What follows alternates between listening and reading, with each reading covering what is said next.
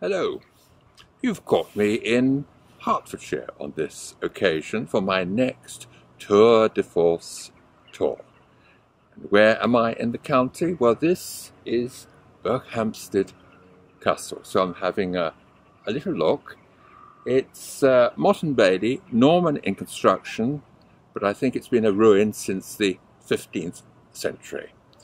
When I've finished here, I'm going to pop into town for lunch and then walk part of the Grand Union Canal towards Tring. But if the weather's nice, I shall pop up into the hills, hopefully for some views. I hope the sun will come out by then, before getting the train back from Tring station. So keep your fingers crossed for me. So let's get cracking. And here is lunch. You may have passed through Berkhamsted at high speed on a train, the main line narrowly missing the ancient castle, the trains negotiating a sharp bend through the station, aided by their tilting mechanism. The castle was built shortly after 1066 for William the Conqueror's half-brother, to obtain control of a key route between London and the Midlands, later served by the Grand Union Canal before the railway was built. This is also a major route for vehicles, the A41 road to Aylesbury now bypassing the town. The county of Hertfordshire, north of London, is swamped by large towns that have grown in size, but Berkhamsted, 26 miles from the capital, is a haven and today an important commuter town.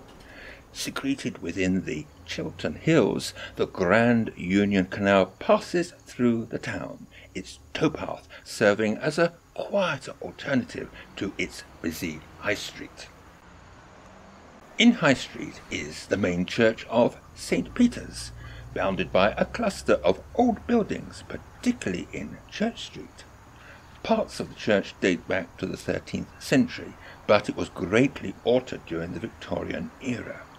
It was starting to cloud over, and as the church was open, this was a good time to take a look, and there was no one about to interrupt my photography.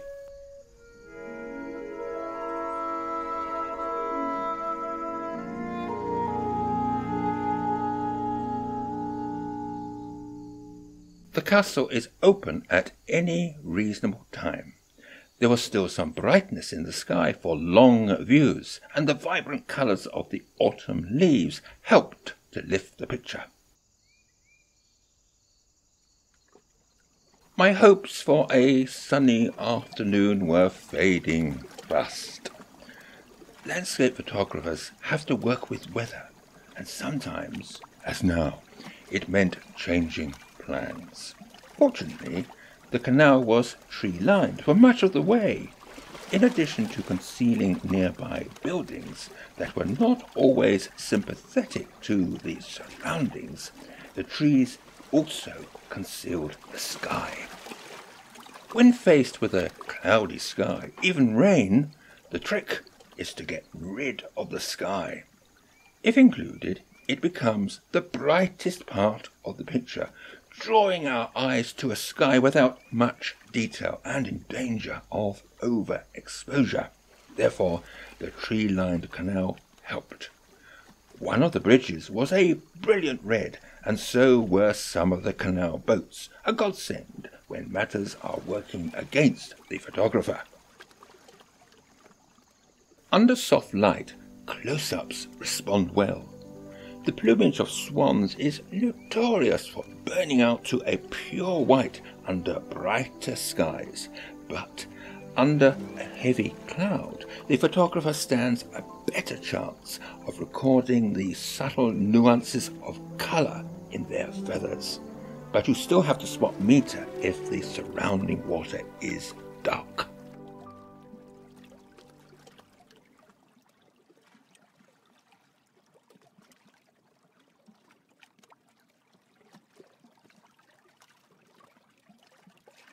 By now, I had abandoned the idea of taking a big view from the hills. Now, the railway was an entertaining diversion. Time for train spotting and for exercising the movie button finger. But you had to be quick, as by now the express trains out of Euston were travelling in excess of 100 miles an hour. I took several, and for the final shoot I captured 2. The second a freight train contracted by Tesco to cut CO2 emissions. Now that should please the environment lobby, which I am happy to support when appropriate action is taken. I might do my shopping in Tesco a bit more often now.